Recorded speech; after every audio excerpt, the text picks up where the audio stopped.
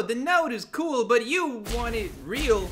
Okay, I'll give you real. I'll give you the realest goddamn bricks you've ever seen. Just remember, if your computer crashes, it's not my fault. You asked for it. Alright, let's make them real. Start with the brick texture. Make color 1 light orange, make color 2 dark brown. Change the mortar to gray. Now, to make sure the mortar isn't perfectly straight, get a Musgrave with scale set to 13.8, detail to 16, dimension to 0.1, and lacunosity to 1.5. Now add a noise texture and set scale to 73.3 and detail to 16. Connect them with the mix shader and set fact to 0.907. And if you drag that into color ramp and drag that into mortar smooth, you can control the outlines with this point. Now let's give the bricks a layer of shading with Musgrave and scale set to 22.2, detail to 16, dimension to 0.9, and lacunosity to 1.3. Drag it into a mix shader with fact set to 0.883, and drag that into a multiply shader with fact set to 1. Drag the mix into color 1 and the bricks into color 2. Now we need to add the wear and tear. The first layer just requires Musgrave with scale set to 13.8, detail to 16, dimension to 0.3, and lacunosity to 1.3. Drag that into the distortion of a noise texture with scale set to 4.2. And again, let's add some control with the color ramp. Drag black to 0.471 and turn the white node into a dark gray. Alright, time for some crack. Grab a noise texture and set scale to 5.7 and detail to 16. And drag it into color ramp. Put a white at 0, black at 0.473, white at 0.495, and a black at 0.532. Now duplicate and set scale to 4.5.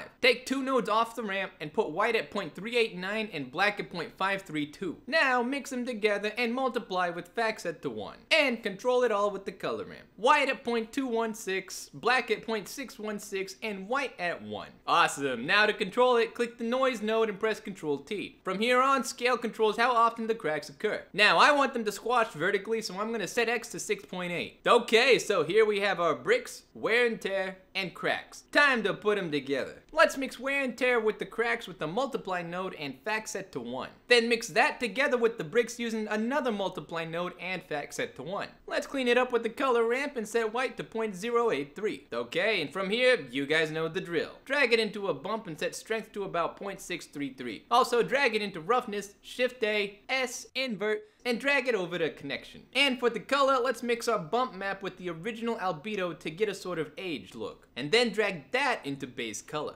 Well, look at that. I'd say it looks pretty real. Almost as real as that subscribe button. They're so real, in fact, we might as well go all the way. Shift A, S, displacement, and set strength to 0.055. Get a mix node set to multiply and fact to 1. Drag displacement into displacement and color into height. Drag the cracks into color 1 and the original albedo into color 2. You're done.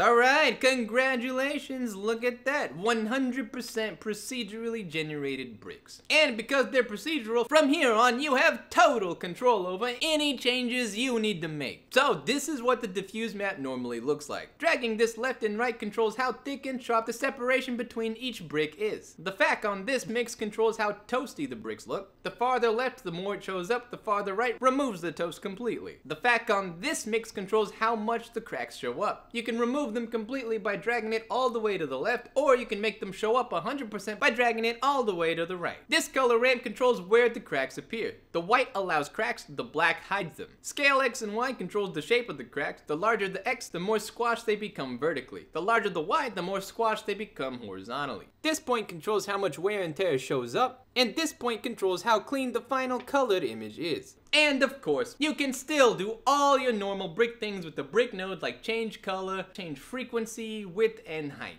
Alright, hope that's real enough for you. My computer almost didn't make the journey, but I do it for you. If you enjoyed this video, please don't forget to like, subscribe, and ring that bell. Hope you have a fantastic day, and I'll see you around.